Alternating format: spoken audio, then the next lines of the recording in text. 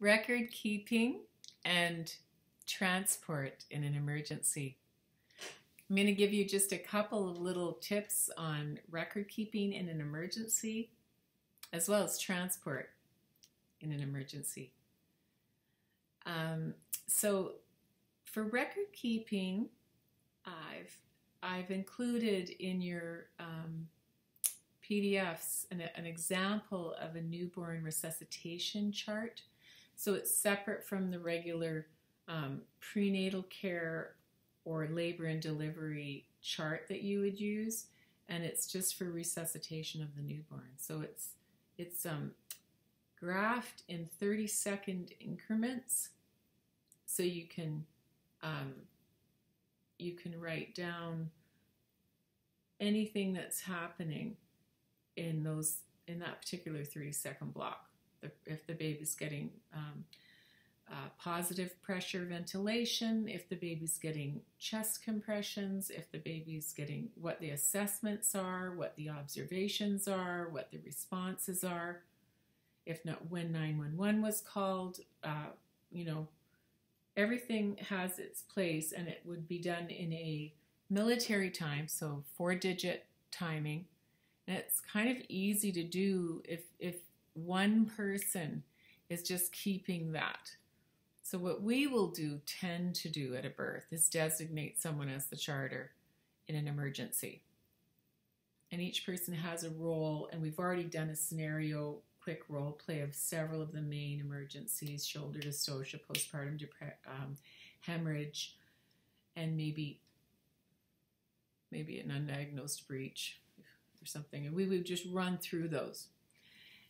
And so just to keep in mind that for newborn or for emergency transfer or transport, the things that you would want to be aware of is when you're charting, you want to have the information so that when you go in, if you end up going into the hospital,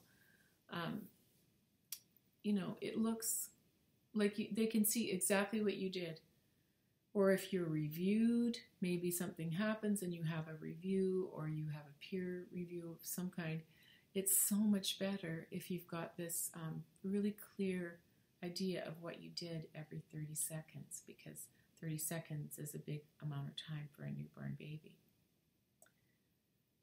So just knowing that when you're charting, to keep really accurate 30-second increments for newborn resuscitation. And when the head's born, this is for the shoulder dystocia, but just a reminder for charting, is to call out very, very quietly the 30-second increments. If the midwife wants you to do that, she might want you to do that, so you know how long that head's been there. Maybe you might want to do some stimulation to get the contraction coming, but usually the contraction will come on its own when the body is ready.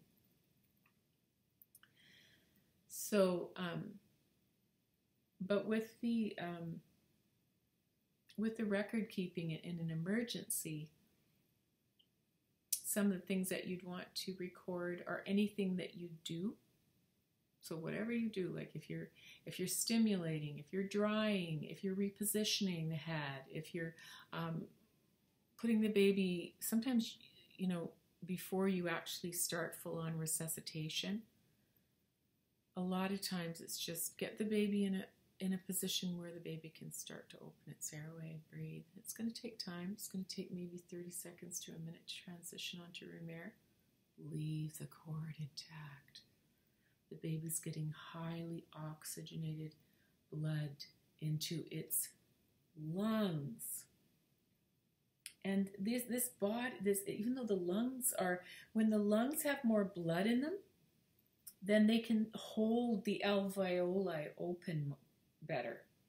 So when a baby is in those first few minutes of transitioning into room air with the cord attached, it's getting a full 1/3 blood volume.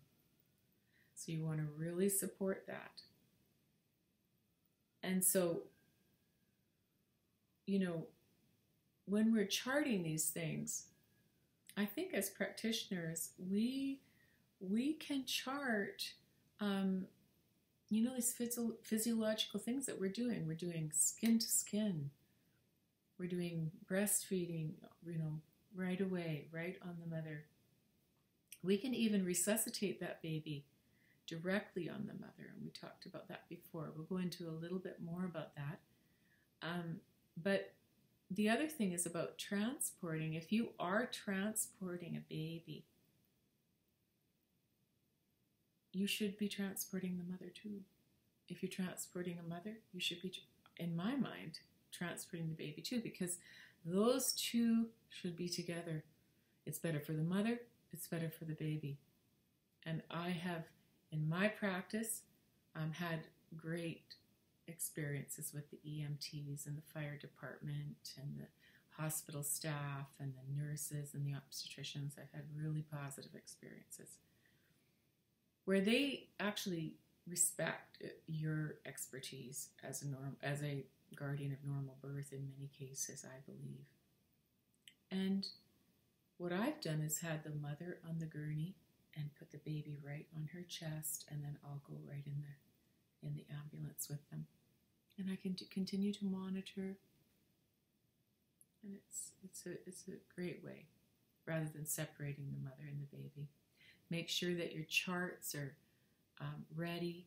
Review the newborn and maternal transport sheets that I mentioned that will help you to know what are the important vital signs that you want to put on there. What important records from the mother's history? Was she anemic? Is she group B strep positive or negative? Does she have, Rh negative blood, or what is her blood type? Does she have any allergies to medication? What medication is she on, if any? Generally, our women are not on a lot of medications, but sometimes we do collaborative care with practitioners, and then they are on, it might be,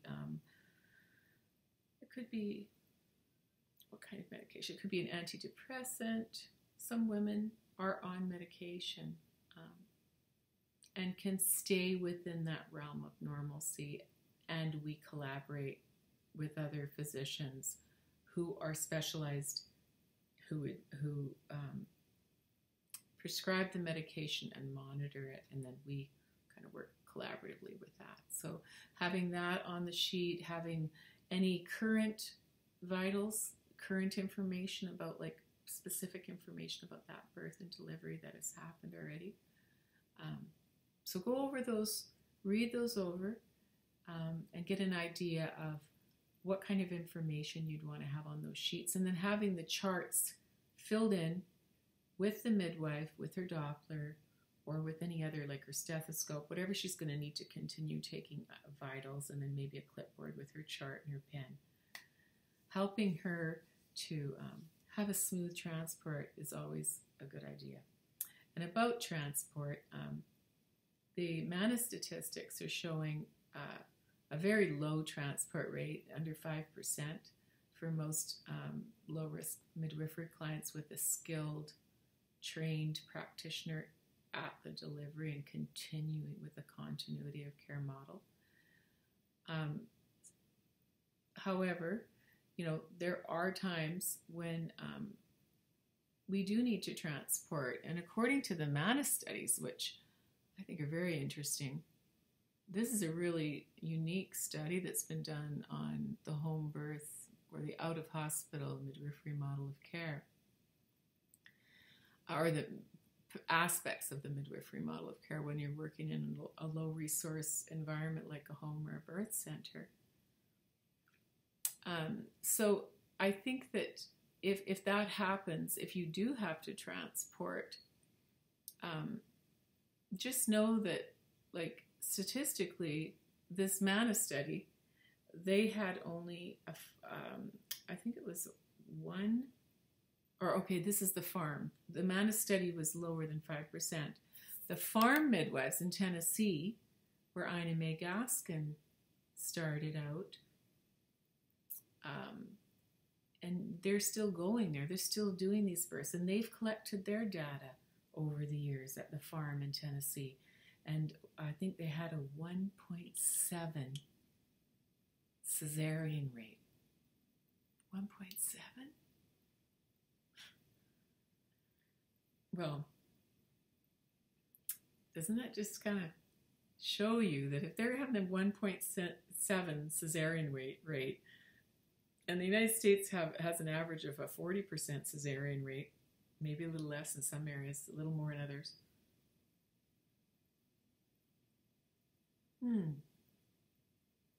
Interesting. And you know, we know that surgery and intervention it's a severing. It takes away the ability to easily support physiologic birth if it's a cesarean. I mean, hard for the baby to really get the squeezing it needs, get all that whole passage through the birth canal is a very vital part of the newborn's physiologic transformation into life. It's all designed perfectly for a reason. So when we do cesareans unnecessarily, we increase trauma to newborns, and we increase their trauma. Like they can continue to have that trauma for their whole lives till they figure out how to release it. So this has been shown in studies and research. People have actually found out this stuff, that trauma stays with you. Dr. Peter Levine is a trauma researcher. You can read his book called Healing Trauma, if you like, by Dr. Peter Levine. He says that when we have trauma and then we have it's unresolved, like in a newborn baby who might have been separated from its mother at birth, or born by cesarean, that's a trauma.